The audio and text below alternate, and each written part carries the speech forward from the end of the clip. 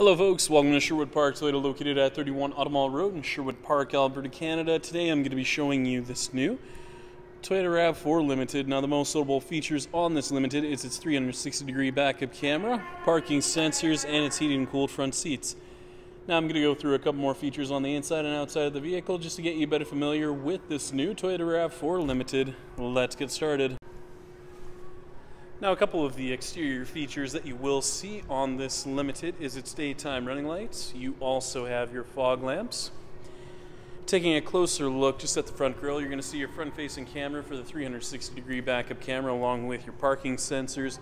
Over on the side you have your 19-inch aluminum alloy wheels. You also have the integrated signal lamps as well as your foldable mirrors. Down-facing camera on both sets of mirrors for the 360-degree backup camera. Taking a look on the inside of the mirror, you're going to see your blind spot warning indicator. With that indicator, it'll actually light up just learning if there is another vehicle right beside you. And the color we're going to be taking a look at today is black. Now, taking a closer look just at the front dash as well as the front seats, you have your black interior with your power driver's seat with lumbar support.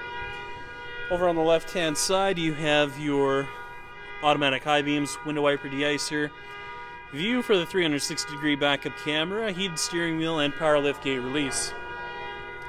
Seat memory controls along with your mirror controls, window locks, power locks, and window controls.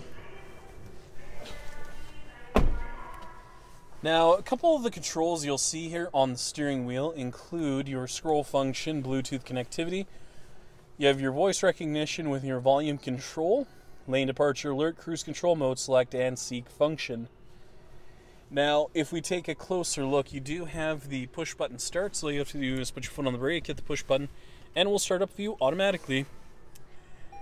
Now, taking a closer look just at the multi-informational display, you'll see a couple of different features on here, which includes your fuel economy, distance to empty. You can also go through and take a look at your lane departure alert, compass, as well as your audio, trip info, all-wheel drive, settings menu with the lane trace assist, pre-collision system, blind spot warning on and off, parking sensors on and off, rear cross traffic alert, and a couple of other additional features, and you'll finish with your messages menu. Now it has an exterior temperature gauge as well as a digital clock.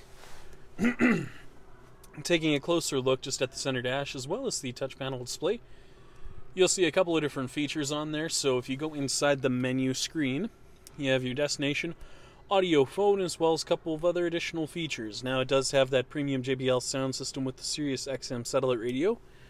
Inside the apps menu, this is part of the Entune app suite, so as long as you have it on your phone, you can use such apps as the Slacker app, which allows you to stream your maps from your phone, or I should say your music from your phone, onto the touch panel display. You can also check on local fuel prices or on the latest sports scores, just depending on what your preferences are. It is compatible with Apple CarPlay as well as Android Auto, and you do have your hazard lights. Taking a closer look down below, you do have the dual zone climate control settings, traction control on and off, heated and cooled front seat controls for your driver and passenger with 3 different settings depending on how hot or how cool you'd like it, power outlet, USB, and you have your wireless charging pad. So once you have it turned on, you can just place your phone on top and have it start charging for you. As you can see, you have your Eco, Normal, and Sport mode with your mud, sand, rock, and dirt features, snow mode, and downhill assist control. As you can see, when you turn the dial, it'll actually change color. And then when you push the button in the center, it'll go back to normal mode. It's mounted to an automatic transmission. If you take a closer look just at the auto-dimming rear view mirror, you have your integrated garage door opening controls and your settings menu. The reason why you have a settings menu, if you take a look in the back mirror there, there's a little arch there, and that's your camera. So when you're driving down the road and you can just see exactly how much room is behind you, it definitely comes in handy. So if you're driving forward, it comes in handy in that perspective, whereas you have your backup camera for when you're backing up. And then if you want to actually just go back to the mirror, just push on that piece down at the bottom there, and it'll go back. Up top, you have your SOS Safety Connect with your heated seat your open and close tilt up and down feature for the power moonroof. With the SOS Safety Connect, in the event that you're in a collision or unable to respond, emergency services will be sent out to you right away just to make sure you're okay. Now, when we take a look at the backup camera, as you can see, you have the 360-degree view as well as a couple of other additional views as well, depending on what suits your preferences. And you have those nice guiding lines in there that make things a little bit easier for you when you're backing into a stall. Now, when you hit that view button, when you're in drive, it'll actually show you a nice front end view of the vehicle, which makes things a little bit easier for you, especially when you're in underground parking. And then the auto button that I just hit, anything under 10 kilometers an hour will actually stay on that screen. Anything after that will go back to the previous screen you were on. When you hit the view button when you're in park, it'll show you a nice 360-degree view and a more aerial view for yourself as well. And as you can see, you can also pause it just in case you do see the obstruction that's in your way. And if you want, you can also change the color depending on what you actually purchased. So if you got a black one, you can change the color to the actual color you got it at, or to whatever suits your preferences. And then when you're all finished up, just hit the view button once more, and it will go back to the previous screen you were on. Finally, we'll be taking a look at your rear cargo area as well as your tailgate. Now located on the back of your tailgate, you have your backup camera, just located on the left-hand side, and the rear hatch release located just underneath the Toyota emblem. Now the other nice thing is that you have the kick assist feature, so if you just kick underneath the tailgate like I just did, it'll actually open up the tailgate for you automatically. Closing in on the rear cargo space, as you can see, you do have the carb cover in the back, which is great because you can cover up your valuables just while you're going from place to place. 60-40 split for the rear seat, so in the event that you need the additional space, it's available to you.